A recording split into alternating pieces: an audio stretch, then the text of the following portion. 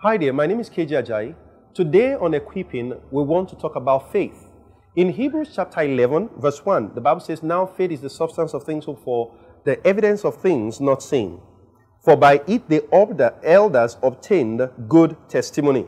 And by faith the worlds that were framed, by faith we understand that the worlds that were framed by the word of God, so that the things which are seen are made not of the things which are visible." Now the Bible tells us here what the definition of faith is, but this definition is inconclusive without considering Romans chapter 10, verse 17. In Romans chapter 10, verse 17, the Bible says that faith comes by hearing the word of God. Now, let me pitch these two verses together to give a definition that is accurate. Hebrews 11 says, faith is the substance of things hoped for, the evidence of things not seen. The word substance there is not just substance as in water or clothing. The word substance there is the Greek word foundation, the substructure of your hope. So faith is the substructure of hope. It is the proof that that which is not visible is at hand. Okay, so we go back to the book of Romans chapter 10, verse 17. So the Bible says faith comes by hearing the word of God. So we'll find out there that the definition of faith is not made clear to us in Hebrews chapter 11. Faith is the substance of things hoped for, the evidence of things not seen. Substance of things hoped for. If it is something you are hoping for, that means it's not at hand. It is a substance. If it is the evidence of things not seen, evidence is visible, but this evidence is the evidence of things unseen.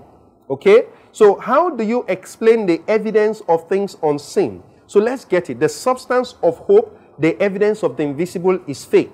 So what do you say faith is? Romans 10:17 again says that faith comes by hearing the word of God. So the difference between presumption and faith, therefore, is a man has heard the word of God, not listened to the word of God. He has heard the word of God. To hear the word of God includes that your heart is able to capture that which has come forth to you and take a peep or a look into that which you have heard, so that the juice and the life in that which has come to you has been released into your spirit. The release of that life within your spirit that has come from the word of God now is the basis for the hope that you have. It is the proof of that which is invisible that is coming to you. Very, very essential. So you don't say you have faith if the boldness that you have is basically upon that, okay, I just read the word of God, this is just what the word of God said, but you have not meditated upon that word to release the life within that word into your spirit and to anchor your belief and your hope upon that which the life that you have captured. This is very essential.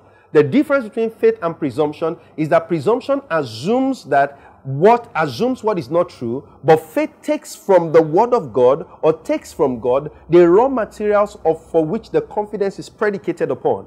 If you have not had the word of God and you go out and run, what you are running with is assumption or presumption. So you remember, the devil said to Jesus, he said, if you are the Son of God, jump.